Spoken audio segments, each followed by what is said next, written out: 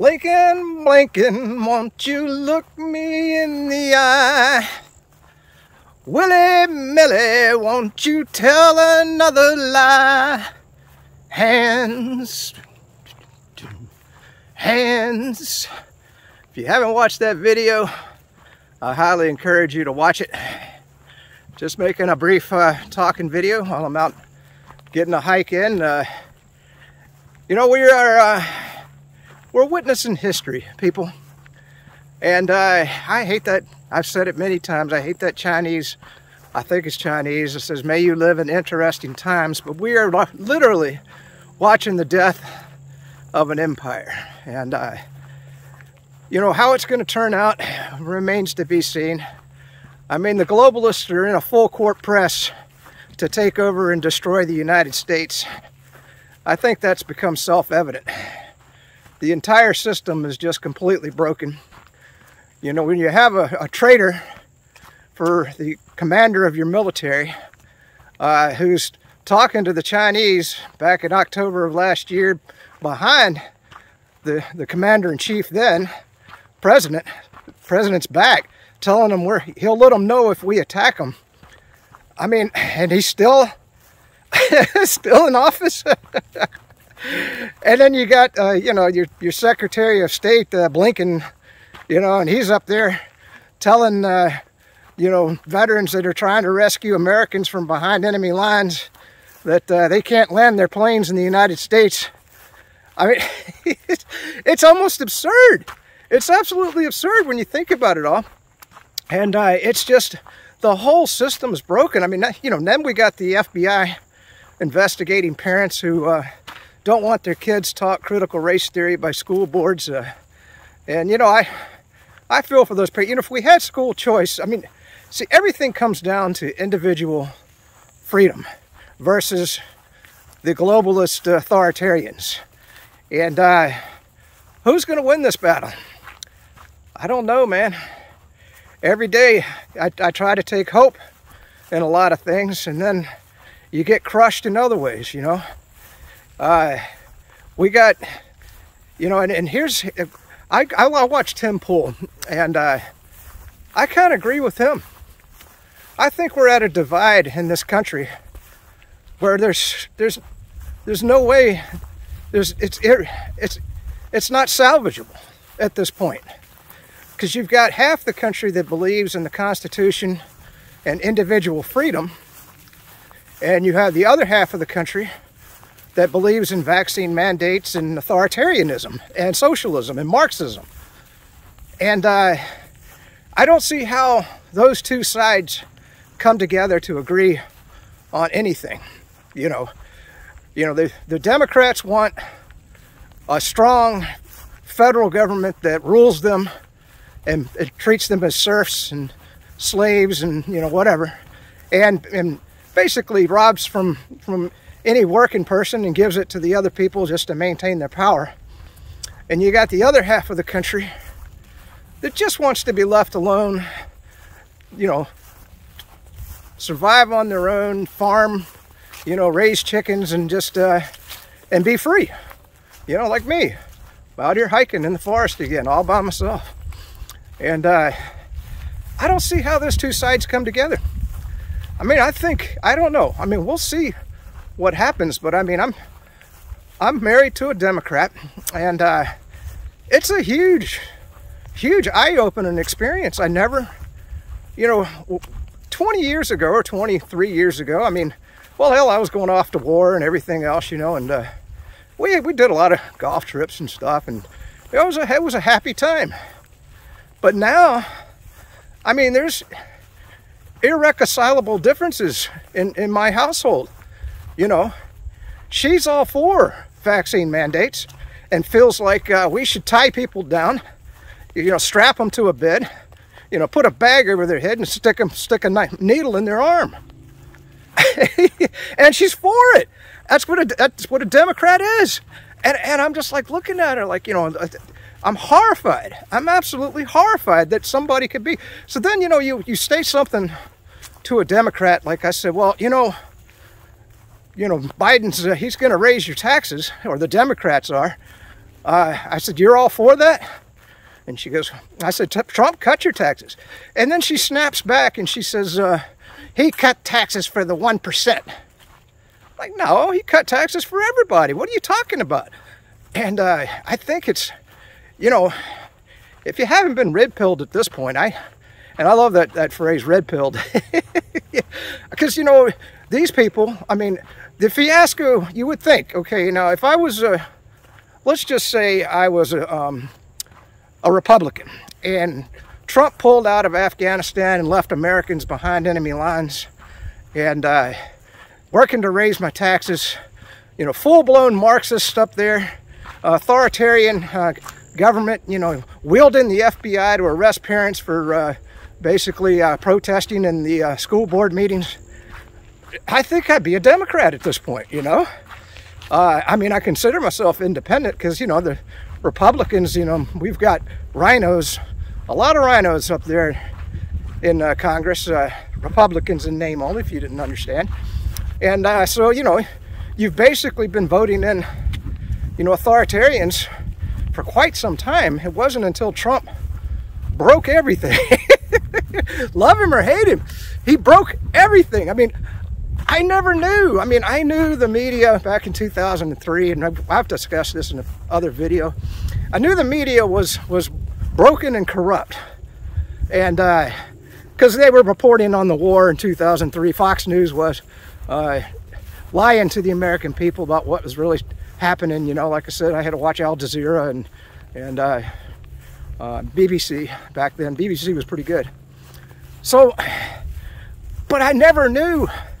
You know, by the way, if anybody out there is making Let's Go Brandon shirts, would you please put a pocket on them? I don't buy any more t-shirts unless I can get a pocket. Because when I hike, I like to put my Walkman in the pocket. And so you know, and I have a bunch of t-shirts, you know, like this one doesn't have a pocket, you know. So I'm not going to buy any more t-shirts without a pocket. But I did want to get a Let's Go Brandon shirt. And boy, I looked all over the internet and I couldn't find one with a pocket. So if you're making those, I mean, I guess I should go into business myself, but you know, I'm busy with other things right now. So enough on the breakup of the empire and the corrupt news media. I just can't believe it's not self-evident to people right now how everything is just collapsing. You know, inflation. Today I just paid $3.80 for a gallon of gas. Now, when Trump left office, it was $1.98. And, you know, I point this out to my wife, and she just, you know, whatever, you know. And I'm like, well, you know, don't you think it was important for me to get a motorcycle that got 100 miles to the gallon? Or to get the Toyota Prius Prime, which gets 133 miles to the gallon? Because, I mean, I knew the writing was on the wall. And then she just, I don't know what you're talking about. I said, well, he shut down the Keystone Pipeline. He's destroyed the fracking industry. You know, Anwar is no more.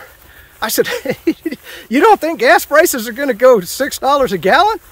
And the Democrats, number one, they're all for it. I think they want $6 a gallon, which is ironic because, you know, my Democrat wife is driving a Kia Sorento, getting 22 miles to the gallon, and she pays for that out of her, I call it her mad money, you know, because she does have a little bit of a pension and Social Security, and you know, and so she has to cover those costs out of her budget, not out of the family budget, you know. But you think she's feeling the pinch, right?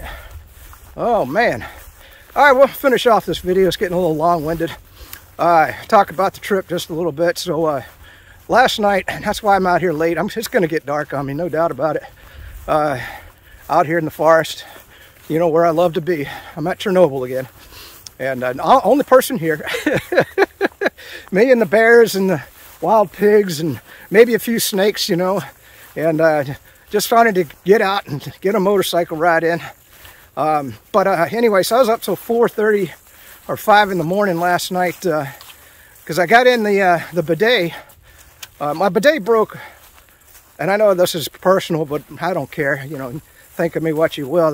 But the bidet broke on the toilet, and you know, I've talked about my house here in Florida, which is my fortress of solitude, and I want to come back to a fully functional fortress of solitude after I've traveled 10,000 miles. Call me crazy, but that's what I want, you know. So it took me all night long. So just a little footnote for you: if you do have one of those bidet attachments for your toilet, which I think everybody should, they are really convenient. You use a lot less toilet paper that way. And but I mean, I saw the need to take that thing off every now and then, because the other one broke, you know, so I had to take it off. But it, you know, if it hadn't broke, probably a good idea to take it off every now and then and clean everything. Oh, I don't want to gross you out, man. I mean, and that's why it took me till 5 in the morning, all night long. But I was determined. I was going to get the new bidet in, and I like the new one better because it's push button. You know, the other one had a dial. And a little footnote for you: the Lux, don't buy that one. That's the one that broke. But I got it because it had hot and cold, and I actually paid a plumber to run the hot water over to the toilet, because I thought, you know, it'd be nice to have a little hot water in there and during the wintertime, even here in Florida. And it turns out, just get one with cold water. You don't need the doggone hot. So anyway, let's finish up the video there. So that's the latest thing in getting ready for the trip. All the new mics arrived, so I got to play with those and figure out if they're going to work with this phone. I'm making the video with the phone this time, not the GoPro. And so I got to check out the new mics. Like I said, I got the bidet put in, and a couple more things to do around the house. And you know, called the campground up in the Panhandle, and where we'll be staying. You know, tents are ready. Camping equipment is ready for the most part. I'm still spending money I ain't got. You know, every time I see something that I'm going to need, like another tube of seam sealant, or, you know, some tint treatment, waterproofing, you know, I'm just throwing money around like I'm crazy, you know. Go on a 10,000 mile journey and see how much money you spend. You know, today I've capped off the gas tanks and the motorcycle and the car, you know, and so it's just, you know, it's like checking a checklist. Check. Have I got everything done? No, let's do this, let's do that, let's do the other. All right, man, let's give the mantra: freedom, oh freedom. Good to live in the free Republican state of Florida, under the great leadership of DeSantis, where we have no vax mandates, no mask requirements, and we're free to work and do what we need to survive. Peace out and be free. So, you know, I go on these crazy hikes. I just wanted to tack on just a little tidbit here to the video. I'm looking at a deer right now. There he goes. Just took a beautiful sight. But, oh, there goes another one. Woo. Man, hunters would be going crazy right now. But anyway, I just wanted to continue with that discussion, you know, about Tim Pool, and, you know, how we've reached that divide that I was talking about. I mean, you tell me. Why don't you leave a comment below if you see how people who are for individual freedom and want a small federal government and low taxes and just want to go on about their business and be left alone can exist with authoritarians that want to be able to tell them that you have to wear a mask, or you have to, you know, stick a needle in your arm, or else you're going to lose your job. Oh, and I did not talk about that. You know, what's happening. I mean, it's unbelievable. I think I talked about it in a previous video. A lot of Navy SEALs wouldn't get the jab, and I don't know how many people we've lost in the military, but you got that woke idiot Trader Millie up there talking about, you know, he's going to teach critical race theory throughout the military and basically fire anybody that won't get the jab. You know, that's a lot of taxpayer money that we put into training those people, and they are the best of the best of the best, and we're just letting them go. That's why I said it's the death of an empire. You know, when you're losing your best military soldiers just because you want to show how you know, you're in control and you're an authoritarian and you're not going to allow individual choice, you know, how's the military going to survive when you're losing the best of the best of the best? And then a lot of nurses now and doctors have quit. It just seems like the whole nation is crumbling because of these authoritarians that, you know, they want to tell you to wear 6 masks on your face because it makes them feel powerful. You know, I talked about the gala where all the Hollywood folks showed up and none of them had masks on, but they made their servants, the serfs, or the slaves, or whichever one you want to call them, which they're treated with disdain. It was disgusting. And made them wear masks. You know, and so you can see how the authoritarians are creating a huge divide in this country. And that's, so what I keep telling my wife, I said, go move to California, man. You'd be much happier there. You know, and I tell her to go to maybe New York. You know, those are 2 Democrat strongholds where, you know, if you're a Democrat, don't come to Florida. You know, be sure and move where you're welcome. You know, California, lots and lots of Democrats there. They'll welcome you with open arms, you know, but don't come to Florida. We have a lot of Republicans here, and we don't want you, you know. That's it. Video's too long. It'll be uploading all night long, and probably YouTube will take this down. But I will put it over. Oh, that's another thing I didn't tell you about that I'm in the process of doing, and I think, you know, if you're a YouTuber or, you know, if you do anything, be sure that you're backing everything up. I mean, I've copied now my videos over to my 2 servers. I'm backing it up to an external hard drive because I got to free up the disk space on the laptop to get it ready for the trip. And then I'm also backing all the videos up onto Rumble. I bet Rumble's scratching their head right now. How the hell does this guy make so many videos so fast? Because, I mean, my computer, I'm surprised it isn't smoking right now, because every time I wake up, you know, I'm uploading a video to Rumble, you know. So I'm trying to get all of that done before I go on the 10,000 mile journey, because I do want to make some really good hiking and camping videos on this trip. And I think it's going to be, in a way, I'm looking forward to it. I would much rather just stay here in Florida. But anyway, peace out. Just wanted to add that little clip to the video. But you tell me, how do authoritarians live with people who value the Constitution and want individual freedom? I don't see how it's going to work. I don't see how it's going to work, people. It's kind of like back in the Civil War. You had people that were against slavery, and you had people that were for slavery. And guess what? They weren't able to work it out, were they? Peace out. So I've never been out in the Florida forest at night before. So, and I don't even have a flashlight or a headlamp, but I wanted to get this on the video. See, this is what I'm seeing. Look at that. Isn't that beautiful? Little half moon. Remember Kamala Harris talking to those kids, talking about the craters on the moon. Oh, we got an open border, but thousands of people coming across. But we're going to talk to school kids who are actually paid actors, from what I understand, and talk about the moon. But I mean, at least as it gets dark on me, I've got some good scenery. I just thought I'd get one last video to show you how beautiful it is. I mean, I didn't want to be out here in the dark, and riding that motorcycle in the dark is dangerous, you know, at least for me, because I'm old and blind and, you know, whatever. But this is what the hike looks like. And I had to get out and do something today. Maybe I bit off more than I can chew here, because, you know, I've never hiked in the dark out here in the forest before. So this will be a new experience for me. Peace out. Boy, you do see a lot more wildlife in the in the evening when it's getting dark on you. Something big and black. I don't know if it was a bear. Just cut across the trail right down here. So I figured I'd add that to the video in case all they find is a phone before I get back to my motorcycle. So one more look at the moon. There you go.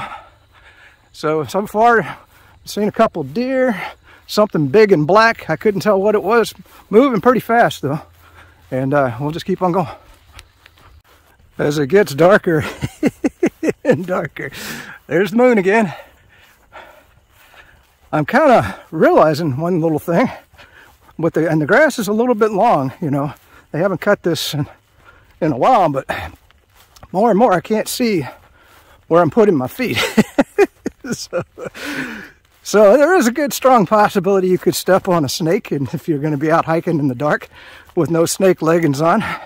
So probably not a good idea, but I think I'm gonna make it, because see this fence? That means I'm getting near the end of this hike. It's a little 5K or 5-mile loop. I'm not sure which. It says on the sign, which we won't be able to see because it'll be dark by the time I get there. But I did want to show you the moon one last time. That's what I'm seeing, and that's where I'm going. I'll try to get this on the video. We're coming up on something. I'm guessing these might be deer. See it? See it moving? No, it's too small for a deer. That could be a what's that? Daggone it. Bunch of them. See them? See them moving? I don't know what that is. I don't know if I could get to even see this on the video, but those dogs attacked me, and you know, luckily I had the selfie stick. See if I got it on the video. And man, I tell you, I poked one right in the head. And I was swinging this thing like a baton around, you know, and they were coming at me. And of course, when they circle you, you know, they want to get behind you. So luckily I was able to back up to the weeds over here. And I was going to bash one's head in with a selfie stick. And luckily they gave up on me, and the woman that was the idiot. And that's the thing, you can't deal with stupid people. You know, that's the problem. We've got too many stupid people in this world. You know, if you're going to be out walking your damn dogs, have them on a leash. You know, she's just thinking nobody's out here. She could have seen my motorcycle in the parking lot. But luckily I didn't have to kill the dogs. Just want to let you know, all you animal lovers out there, I didn't kill the dogs. Did poke one in the head though.